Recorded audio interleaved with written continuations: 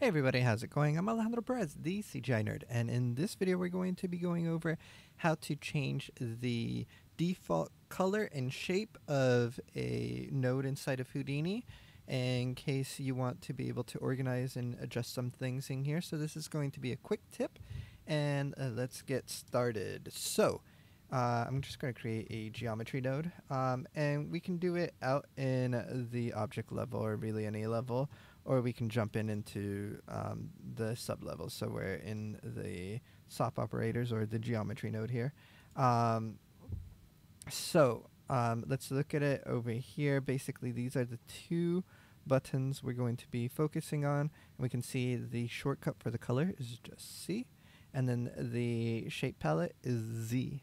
So if I push Z here, you'll see that we get all the different shape options that we have for the node. So we can drag and drop that on there. And right now, if you just drag and drop it like that, if I were to create another geometry node, it's still going to come back out as the normal shape. Let's say we wanted to create that as a default. So let's start it from scratch. We have a geometry node, and we want that to be the default. We're going to hold down Control, click, and drag.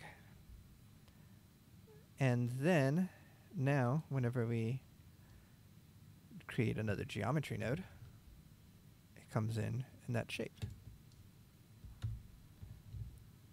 And then the same thing is true for the color. So if we want geometry to be green, we can Control drag on that.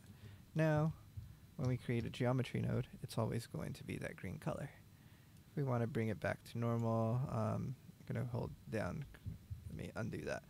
I'm going to just hold down Control because I didn't do that on Control the last time. So if I hold down Control, you'll see that it switches them all over.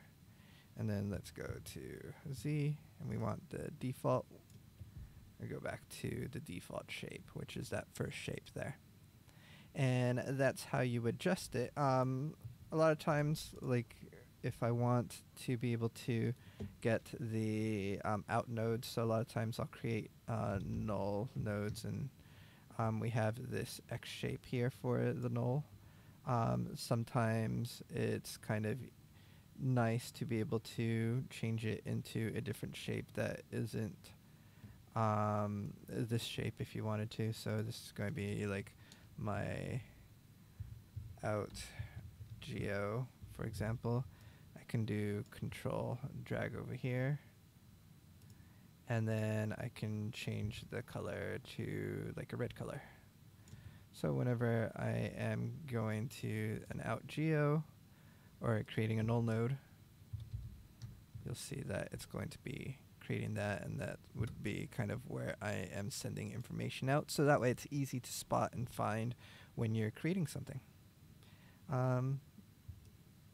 So switching it back, going back to Z, and then Control drag over here. See if I change the color. I might not have done it with the Control, so I'm going to just double check it by creating a null node. And it looks like it did. Perfect. Oops. Okay, so that is it for this quick tip. I hope you guys found it useful. We'll see you guys in the next video. Bye.